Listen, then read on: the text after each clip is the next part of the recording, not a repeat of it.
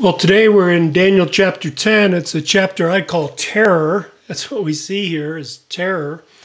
It's really, this chapter is kind of a front porch. We enter through this front porch into the house of chapters 11 and 12, which are going to provide a lot of detail about what's coming for Israel.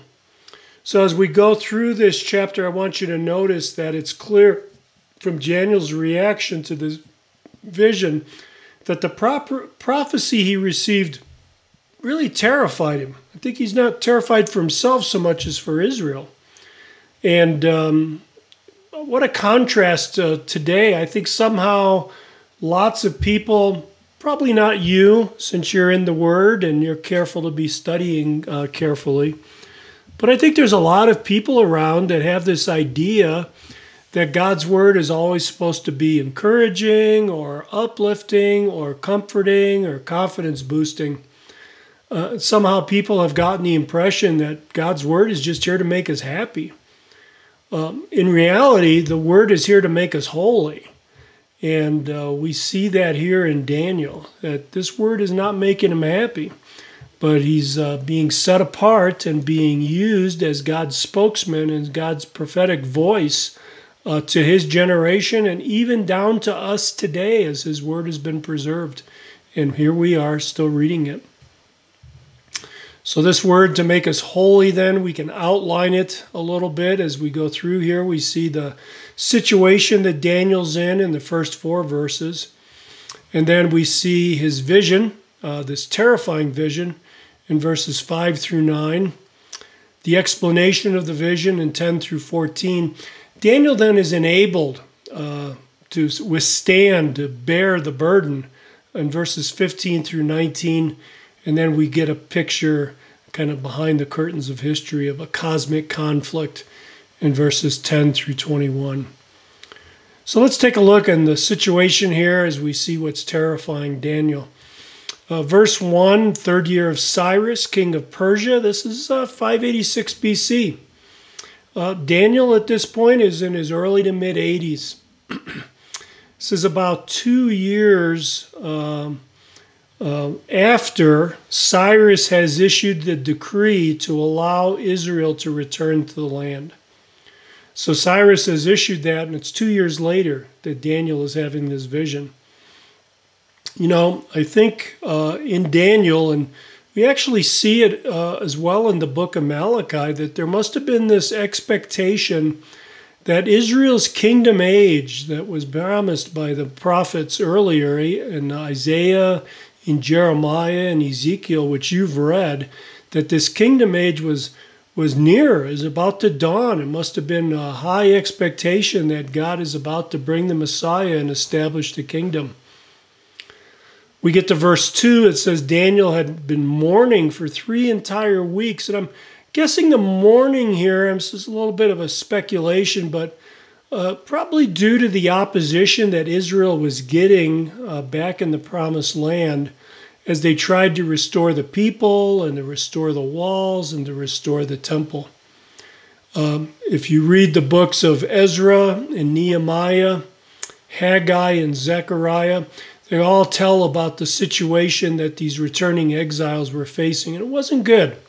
They were being opposed, rampant unholiness, abandonment of the law, and it all has to be addressed. And Daniel, hearing of these things probably, as he's back still in Babylon, maybe too old to make the journey across the desert, is hearing about this. And he's grief-stricken and mourning and sorrowful and in prayer. Come to verses 5 through 9, and we see his vision.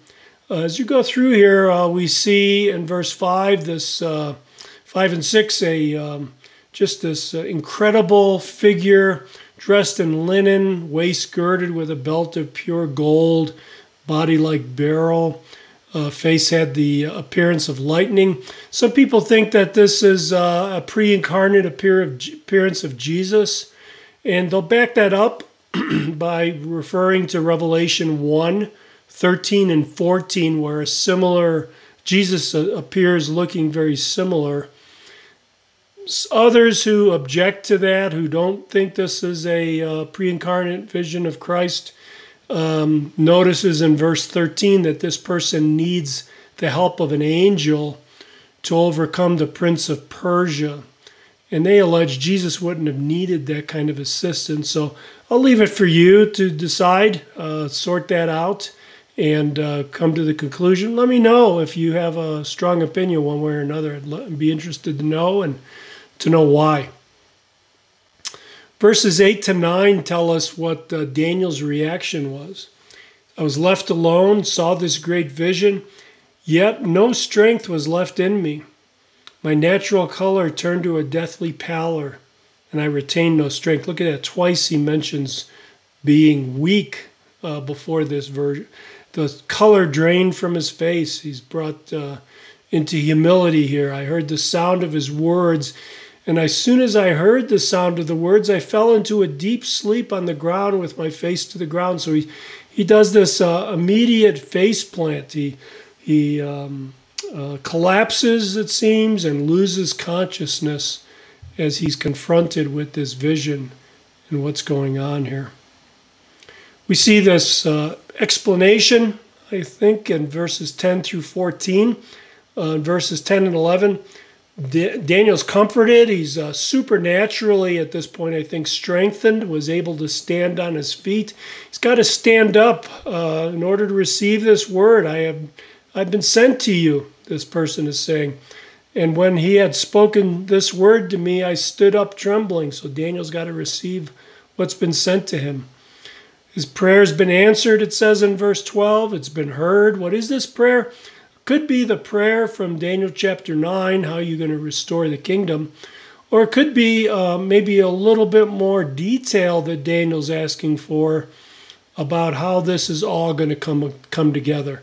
How is all this judgment that's going to come on Israel, all these kingdoms that are going to break, how is this all going to work out so that the kingdom comes? Maybe asking that. Verses 13 and 14 are really interesting, I think. It says, the prince of the kingdom of Persia was withstanding me for 21 days. So Daniel's response here from heaven is delayed for 21 days because this person that Daniel sees is being restrained or interfered with by the prince of the kingdom of Persia.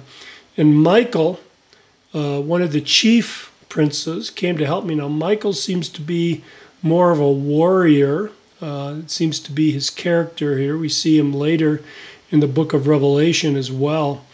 Michael seems to be a warrior, and he comes and helps this figure. And notice it shows, I think, that behind the curtain of geopolitical events that are going on around us, even down to our own day, there's supernatural forces that are at work, resisting God even, trying to keep God from executing his purposes. Of course, they're not going to be able to keep him from doing that, but that doesn't mean they're not trying. So, verses 13 and 14, we see this 3-week delay because of the resistance of the king of Persia, this angelic evil angel that's assisting him. Verse 14 in the vision, we see Daniel is going to have this vision for the future, that this is for the latter days, for the future pertains to what's coming. So again, it's maybe the answer is disturbing, and certainly not at all what Daniel's expecting. We see Daniel enabled again in verses 15 through 19. Verses 15 and 16, he's terrorized by this vision. But in verses 17 and 18, he's completely undone. But he's equipped to receive the word in verse 19. I think, I wonder myself, and I know I've had some sense of this, maybe not as dramatic as Daniel, but have you ever been, terrorized or humbled or had a kind of a gut-wrenching reaction to God's word? Have you ever been so convicted or perhaps so illuminated as to find yourself feeling kind of undone? Well, that's what's happened to Daniel. And like Daniel, I think we need supernatural enablement to not only receive God's word, but to also properly respond to it. Be a great thing to pray for a more profound receiving and reaction to God's word. As we go on in this vision, we see this cosmic conflict in verses 20 and 21. It says, "Do you understand why I came to you? But I shall now return to fight against the prince of Persia." So the fight's not over. He's been delayed, but the fight's not over. So I'm going forth, and behold, the prince of Greece is about to come. This is interesting. The angels are contesting, both Persia and Greece. And these two nations are contesting over what is called world domination. They're after having a one-world government.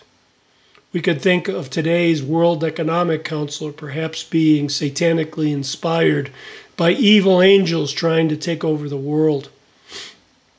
Now, God has revealed to us in Daniel chapter 2 and Daniel chapter 7, Daniel chapter, 8 or 9, that he has a plan for world domination, that Greece is going to succeed Persia as the world power. Angelic resistance is ultimately futile. The plan is going to unfold exactly according to God's timetable.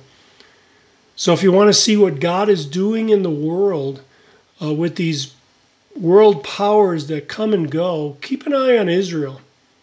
Keep an eye on what's going on there, and how God is bringing about what he planned. Look at verse 21.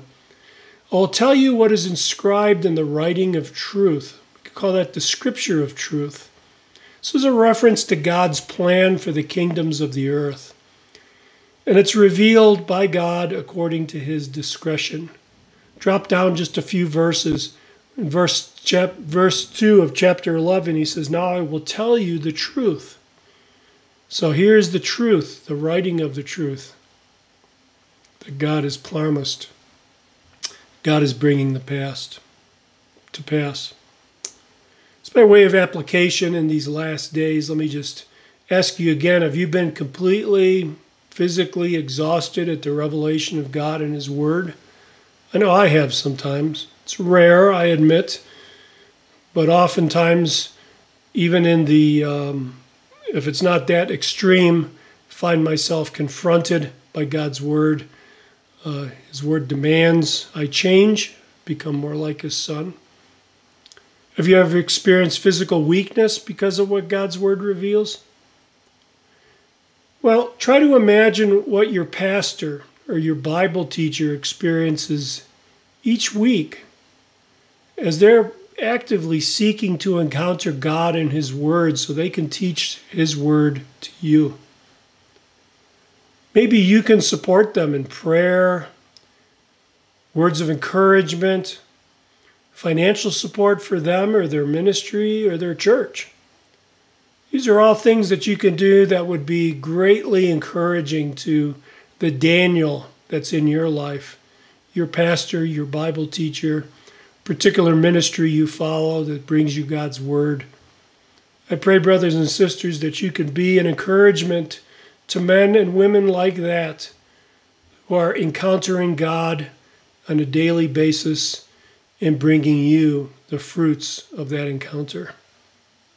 God bless you, brothers and sisters. God bless you as we wrap up these last two chapters in the book of Daniel and wrap up our reading plan through the year.